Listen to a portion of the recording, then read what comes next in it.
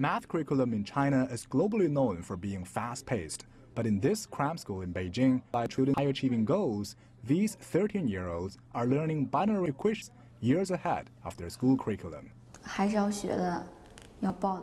Almost all my classmates are attending these schools. If I don't come, they will learn before me, and I'll become much less competitive. With such intensity in learning, 4 out of 5 students will become nearsighted by the time they reach high school, according to state-run media. I spend all my weekend in cram schools. Sometimes I have difficulty following the teacher, but all I can do is try my best. Chinese students take a middle school entrance exam at the age of 12, a high school entrance exam at 15, and then their college entrance exam at 18. In all 3 exams, math performance is key.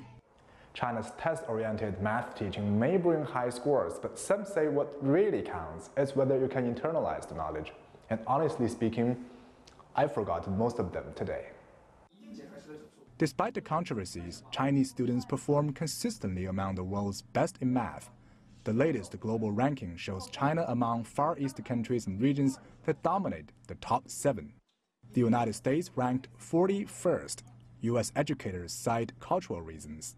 In mathematics, unlike in reading in the United States, it's still culturally sometimes acceptable, even fashionable sometimes for a person to say, and maybe even to their child, I wasn't very good in mathematics, or I'm not good in mathematics, ask your mom, who's really good in mathematics, for help. We would never say that about reading. We would never say, with regard to literacy, we're not the family that reads. In recent years, the U.S. government has promoted state-based Common Core standards, which in short, use standardized exams to motivate public school students in both math and English.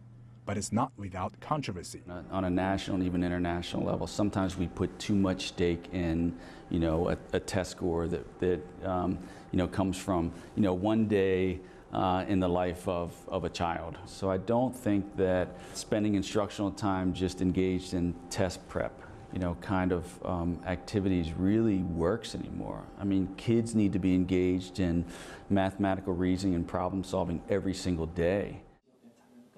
Back in Beijing, math teacher and founder of a cram school, Zhang Hanwen, says his business in raising scores is working, but he's conflicted.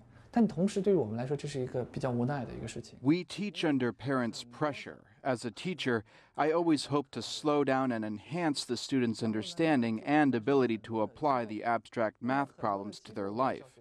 But as a businessman, I must meet the demands from my clients. Parents send their children here because they fear their children will be left behind compared to their peers who are all learning fast. Chinese and American teachers face different struggles, yet the same question. If test scores are just a means, why does it seem in both China and the West that it's become a critical end in itself? Han Peng, CGTN, from Beijing and Washington.